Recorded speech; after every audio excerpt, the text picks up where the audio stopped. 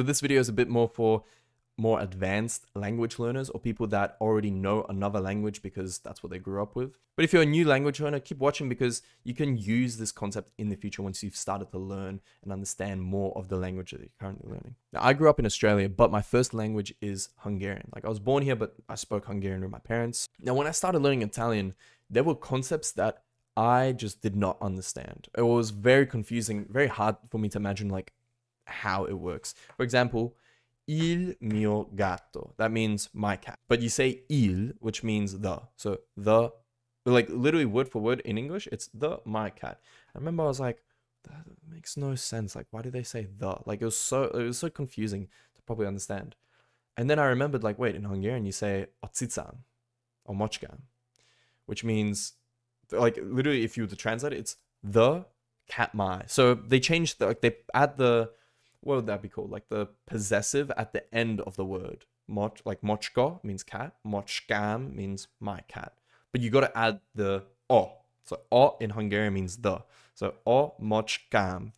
And I remember when I think it was in the car and I was like, wait, that makes so much sense. And then I realized that you can use another language that you know to learn a new language in the way that obviously there's words. Vocab is definitely the easiest case. So if you know French, to learn Italian is like very easy, or vice versa. If you know Italian, to learn French or Spanish, very easy, just in terms of the vocab. There's so much vocab that is like very similar. Because like you knew French and English, it might be a better idea to try and learn the vocab for Italian through French, because that way it's like you're connecting ideas that are very similar, like spelt or like sound very similar, compared to English where although there's like a lot of cognates between Italian and English, there's definitely way more between French and Italian. But even then, there might be an English word that is more similar to the Italian word than French. It just depends. So you got to pick and choose and see how, like, try and see the easiest route that your brain can connect two concepts together.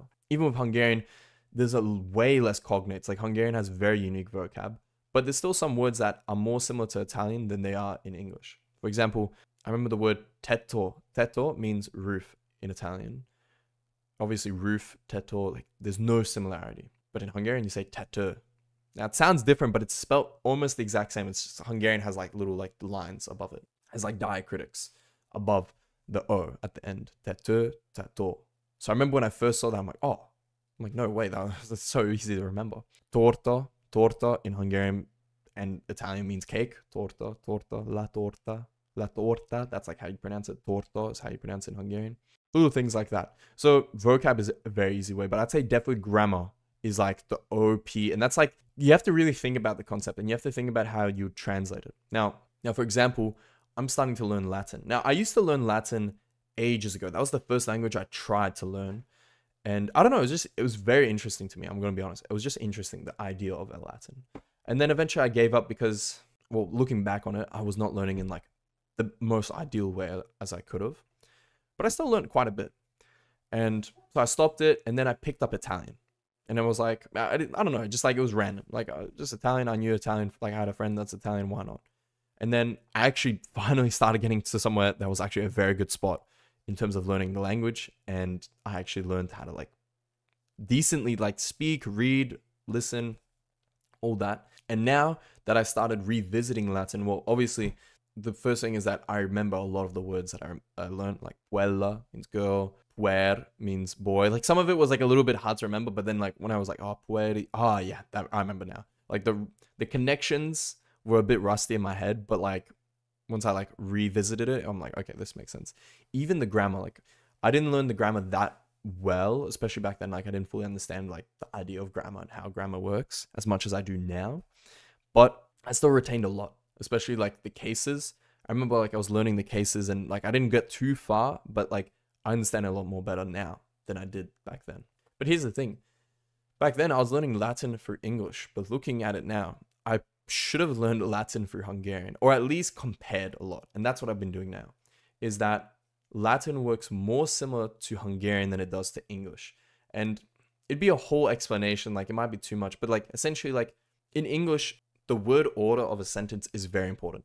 You have to say the cat bites the boy, or like the dog bites the boy. You can't say boy bites dog. Well, like you can say it, but it just means something completely different.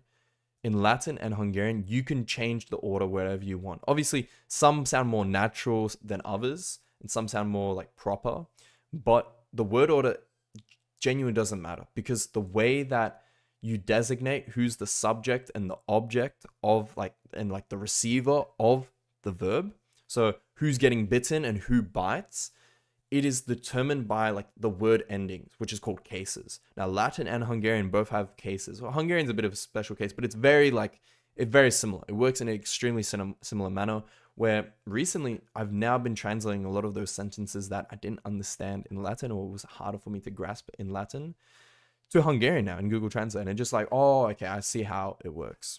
That's what I'd say. If you know another language, whatever language it is, try and see how it is similar to some part that you might not be understanding in the language you're trying to learn. And the best way is just try and translate the sentence and think about what parts you're using. So like if you're translating a sentence, okay, am I using the, or am I using a? Like these things change. Like some languages don't have the and a. For example, Latin, it doesn't have that. Russian doesn't have the or the word a, but Hungarian does. So just think about these things. And this one like tip has helped me learn Italian and Latin so much better, and definitely way easier. I have to say though, it is a bit of like a privilege because like I know Hungarian. It definitely has helped me out and probably has made it easier to learn both of these languages more than other people. That's what I'd say. But I can't lie, learning Latin after learning Italian, it feels like cheats, because like so many words are like very similar. Although there's sometimes like false friends that like you think, like you look at it and you're like, oh, it must mean the same word as this in Italian, but then it means something different. And you're like I remember parere in Italian means like, I think it means to seem. Let me check. Parere. Okay, no, I'm stupid. Apparently it means opinion. I'm stupid. Apparently it means opinion. But the same word in Latin means to obey, like it's a verb. So I remember like, oh, actually, no, I'm not wrong. No, not to seem, but like to like appear. To appear. I remember that's the thing. Like that's how I kind of like understood that word parere, like to seem. But I guess like it has a couple meanings. But that's the only thing that I'd say. But like besides that, there's so many words that are like exactly the same, like finestra, fenestra. Anyways, I hope you enjoyed this video. If you found this valuable, please leave a like, subscribe, and comment below. It helps me out. And I'll see you guys next time. Peace.